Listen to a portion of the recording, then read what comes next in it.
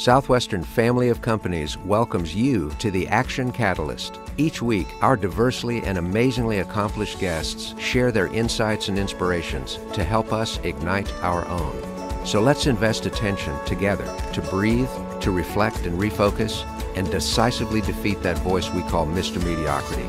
Then let's enjoy moving forward to make a positive difference in our world. Driven by purpose and guided by principles, Southwestern Family of Companies has inspired people to achieve their goals since 1855. Based in Nashville, our family of companies continues to expand rapidly to include members across a wide range of industries that offer products and services to customers around the world. We take great pride in positively impacting the communities that we serve.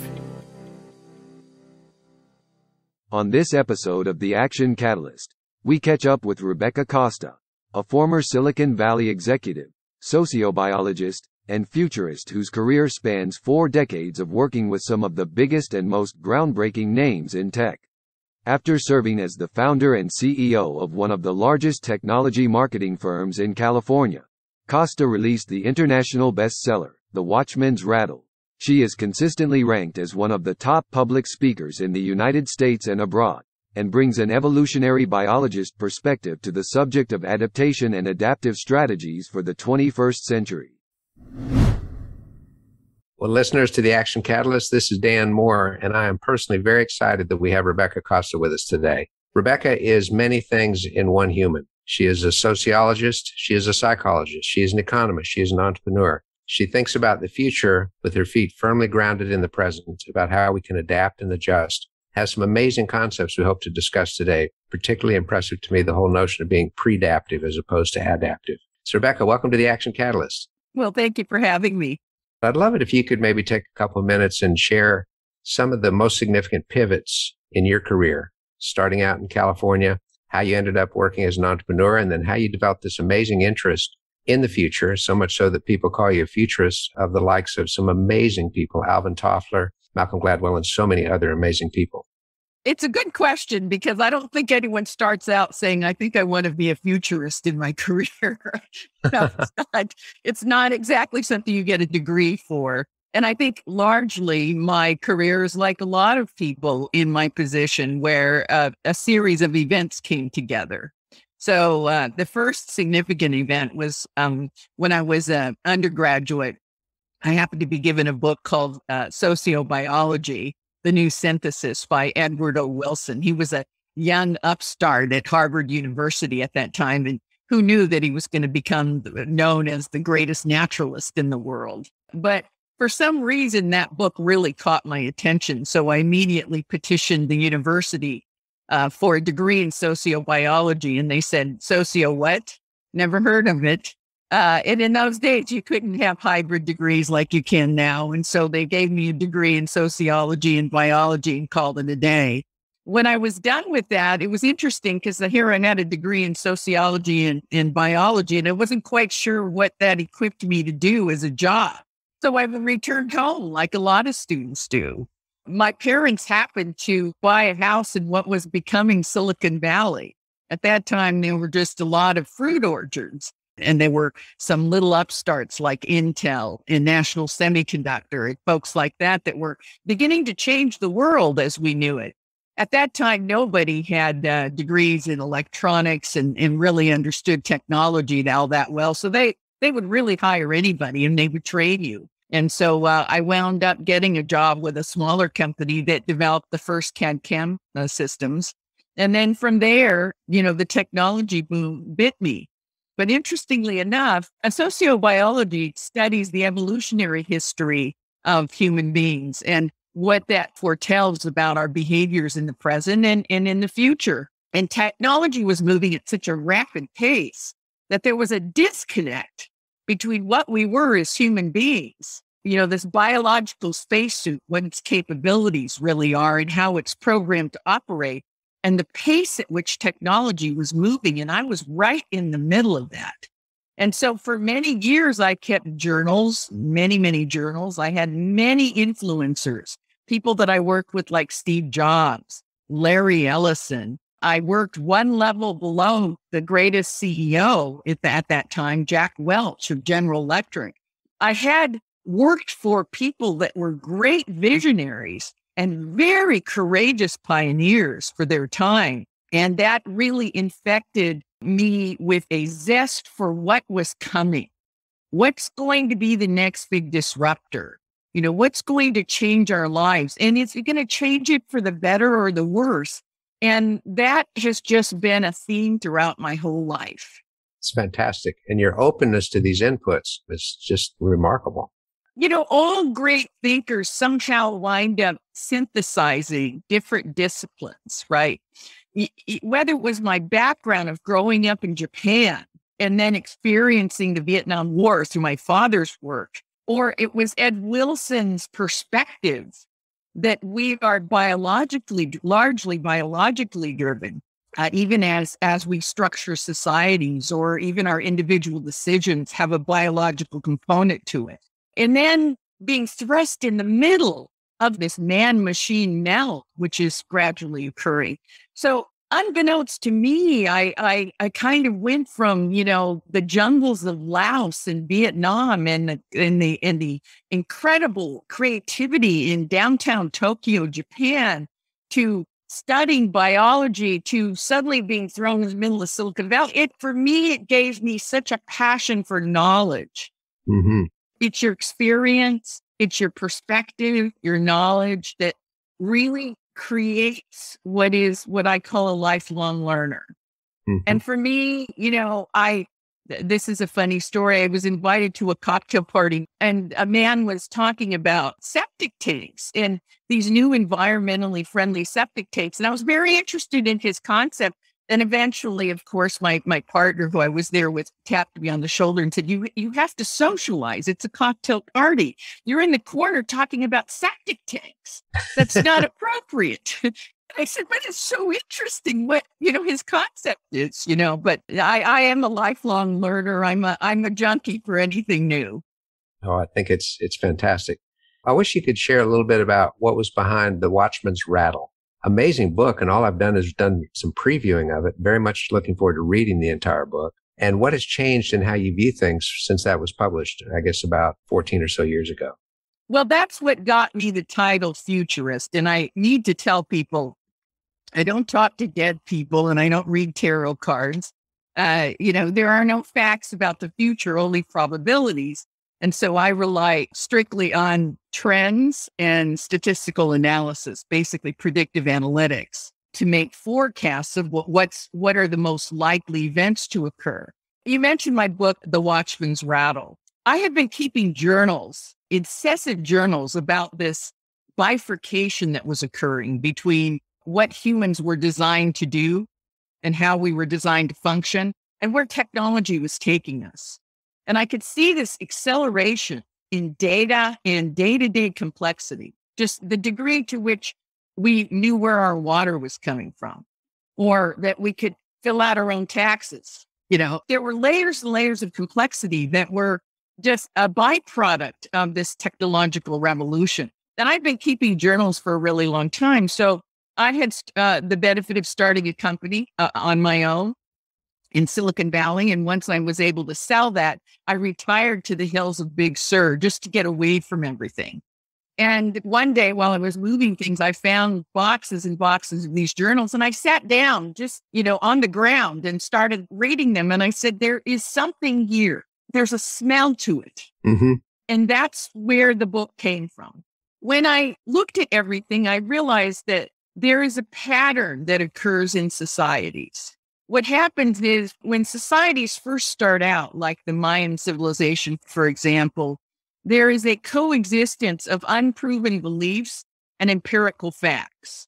And you could tell the difference between what is an empirical fact and what is just a belief. So using the Mayans as an example, they might have practiced fetishism to bring on the rain so that they could have abundant crops. But at the same time, they were practicing water conservation. They were building underground cisterns to store their food. They were very mindful. They actually were phenomenal hydraulic engineers. They were building dams and reservoirs and everything that were unprecedented for their time. But what happens is as social complexity starts to accelerate and move at a faster and faster rate, this phenomenon occurs where the person on the street can no longer tell the difference between what is a proven empirical fact and what is an unproven belief. Things are too complex to be able to make that discernment. And then the third stage that occurs is unproven beliefs begin to filter in and shape public policy.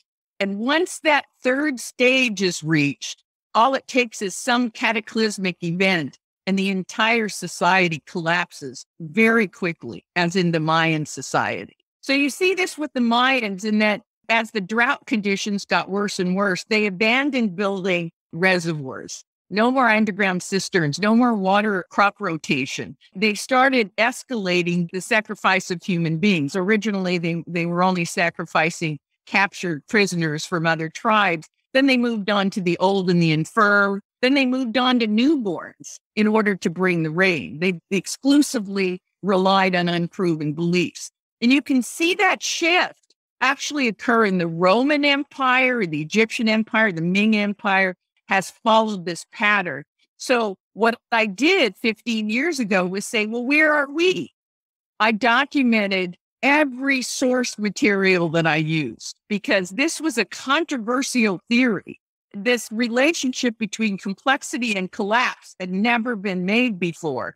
And it was a very controversial theory. And believe me, I got a lot of pushback on it. And I think it's important for our listeners to note, you wrote this about 15 years ago. And without revealing your age, I'm going to say, let's say it's the term mid-century at that point. So you're not exactly an overnight success as an author. But that's kind of one of the whole lessons here, Rebecca, that we hope people will take from this. It's so easy to talk to somebody that is a world changer, a world impactor as you are, and to imagine that things just naturally unfolded for that person, that it just one day they had this stroke of luck and good things happen. You know better than that. You know different than that.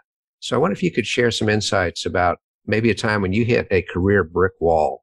What are some observations in terms of personal life management that you could share that could help our listeners?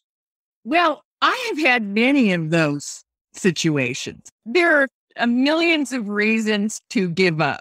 You know, I may sound like a very confident person. One thing I've discovered about myself is that I'm not particularly confident. I'm not confident in my ideas. Many times I'm at a speaking engagement and I might be speaking to 5,000 people who have paid a lot of money to hear from me. And just before I, peek through the curtain and see everyone taking their seats, and I think, what could I possibly tell them, right? That would equal the value in this room. These are brilliant people. But here is the thing. I don't care how I feel about things. I know that particularly you and I, we're from a generation where you're supposed to pay attention to your feelings. But your feelings aren't always going to guide you in the right direction.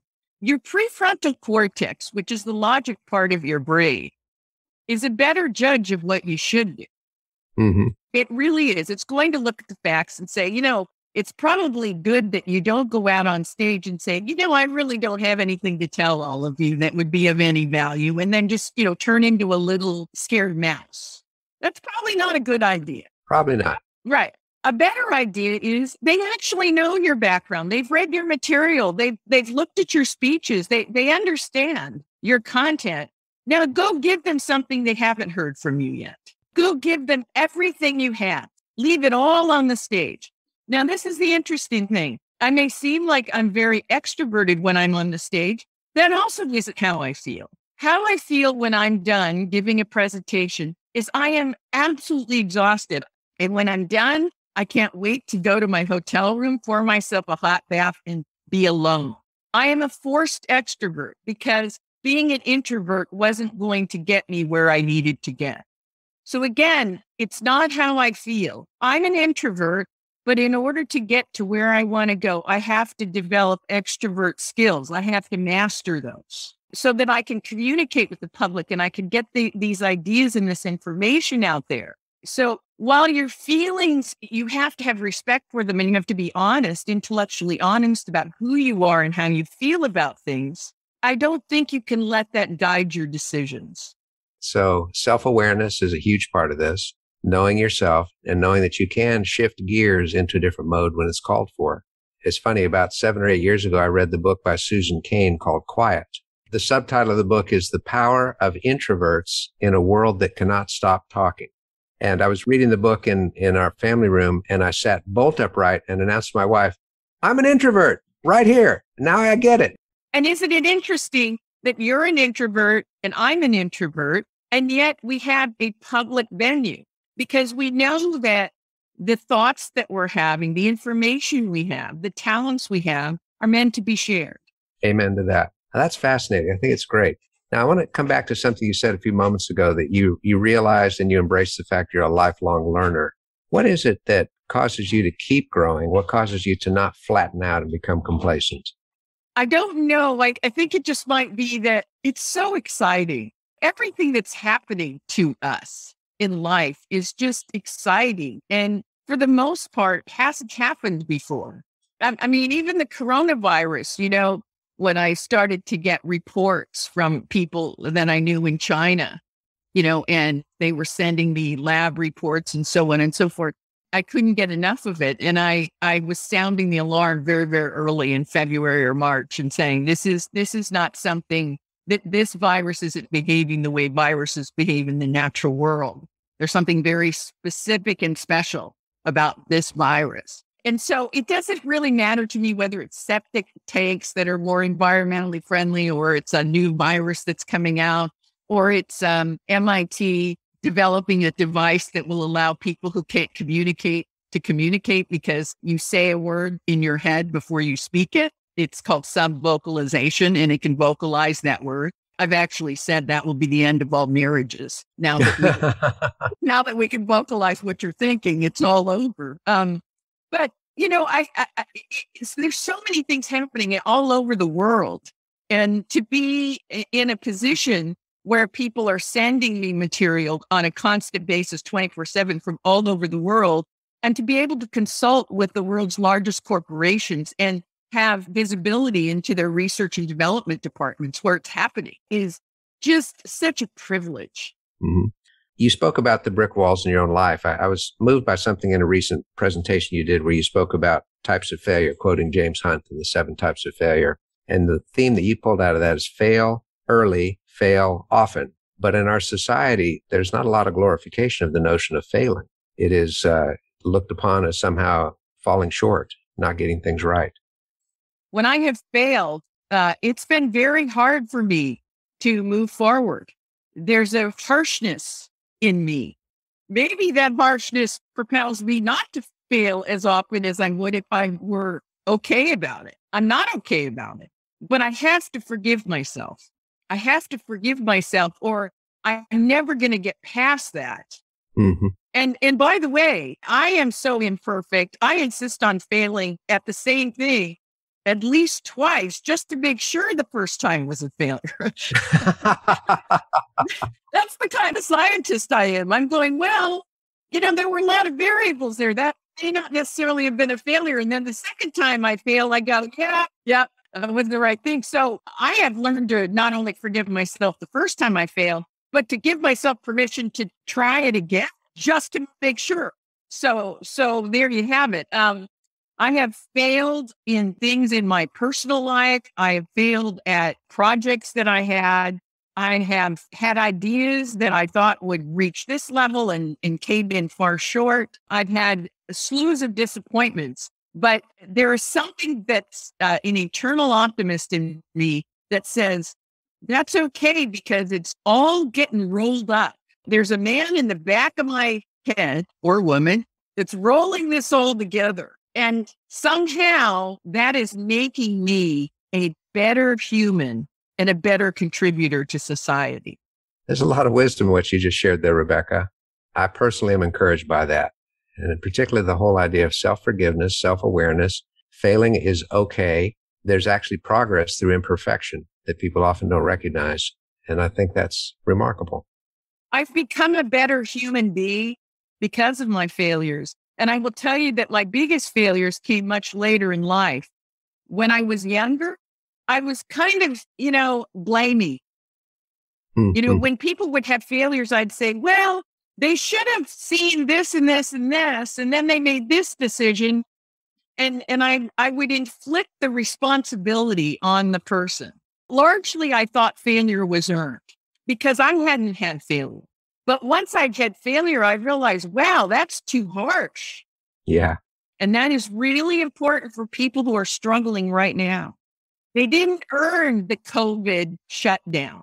You didn't cause that to happen. You may have made some decisions along the way that unfortunately put you on the bad side of that shutdown, right? The negative side, the failure side of it, but you didn't cause that. And it's really important to embrace that because otherwise it's too harsh. Very harsh. One can be caught up in it, but not be the cause of it. That's right. Very, very, very powerful. Unfortunately, I have to wrap this up, but your whole notion about being pre-daptive as opposed to being adaptive, it's based upon the fact that we have more information than we've ever had before. We have better prediction tools. They come to this information much more rapidly. What about individuals, not so much companies or societies? What do you think individual people can do so that we as people are more pre-daptive and not just reactive and adaptive? Well, we have to remember from a biological standpoint, this spacesuit is only designed to respond to whatever's in front of us. So if I throw a snake in front of you, you either flee or you want to kill the snake, right? If I talk to you about something that's going to happen later this afternoon that's threatening or worrisome, you have some biological reaction. You know, your heart may pitter-patter a little bit faster, but not much faster. If it's tomorrow, maybe no biological change. But if it's things that are months out, years out, pretty much you don't have any biological reaction. Your body isn't flooded with chemicals to take action. This is the great problem because by the time you know that something needs to change, right? By the time you hear the information, you're too late today. The train has already left the station and you're not on it. You have to look at what's coming and start to prepare yourself now.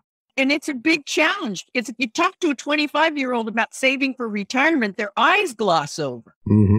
You don't try to sell life insurance to 19-year-olds, even though they should buy life insurance because it's really cheap. This is the problem, the fundamental biological problem that we have. And so for most of the time when I'm talking to people, I'm saying, well, what do you imagine will happen? What about your job? Do you think your job will be there next year, 5 years? 10 years from now, 20 years from now? How will it change? Will it even exist? What skills do you suppose you need, right? This is the kind of thing that you have to begin thinking about now. Where you live relative to climate change. Where should you be living? Are you going to wait until there's no water and the earth is burning before you move, or do you move now? You know, you really want to start thinking about these things far in the future and then make them actionable today. Even if you're just taking a small action, like I'm going to research places that climatologists think will be okay in terms of available water, you know, what their best models predict. Or, you know, I'm going to, whatever it is, I'm going to start taking online classes because I think robotics is going to be a big field, even though I don't know anything about robotics. I'm going to start a class today. Mm-hmm. Do something, even though it's going to be small. Take some baby steps now, because this is really critical that you cannot wait and then think that you're going to flip the switch. Flipping the switch never worked for human beings, and it doesn't work now. No, particularly with the race between complexity going up and time going down that you speak about so much. Boy, this is so chock full of good stuff here, Rebecca. I have really enjoyed this conversation. It's just been a wonderful day. Well, I'm so glad to hear that. I know our listeners appreciate it. I do personally as well. Let's keep growing and let's keep contributing. And thank you so, so much for being on the Action Catalyst. Thank you. And thank you for the good work you're doing. If you enjoy this podcast, please make sure to subscribe.